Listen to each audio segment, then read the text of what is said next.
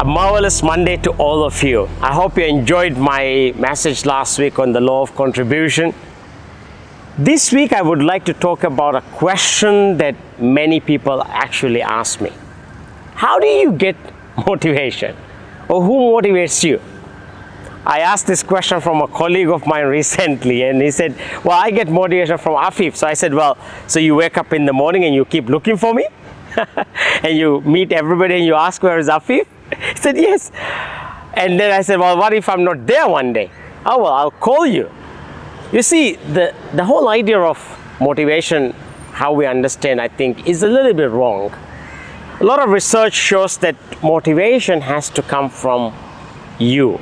It is something you have to come from within. For example, who motivates me to do these Monday motivational videos?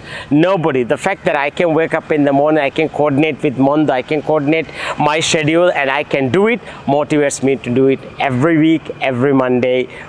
And that's really how it comes. So motivation has to come from within you.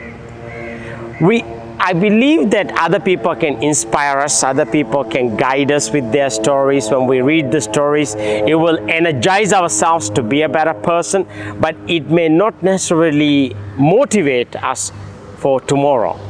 Like you listen to this video, you may be motivated, but what you do tomorrow has nothing to do with my video. You have to take action. So in order to identify this motivation within you, there are three things that you can do. Number one is awareness, self-awareness. You have to be more aware of what attracts to you, what you don't like, what you like, what are the things that you love doing. Because the more you do what you love doing, the more it motivates you. Number two that you need is to look at what are the skills that you have. What are your strengths? And focus on your strengths. Motivation comes from your strengths, not from your weak areas, or not from the skills that you don't have. So if you're very good at, for example, doing videos or recording things or graphics, design, or any skill that you have, do more of it, it will motivate you.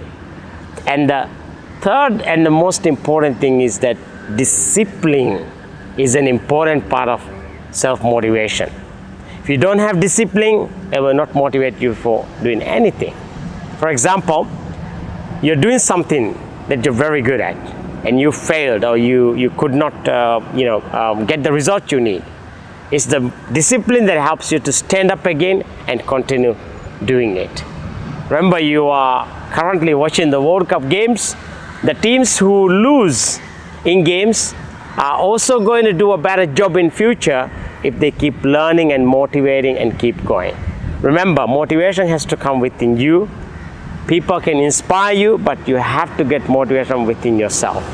I hope you enjoyed today's message and be a motivated person. The world needs a lot of you, and the world needs the better version of you, and the better version of you requires you to be a motivated and humble, wonderful human being. Enjoy your week. Thank you.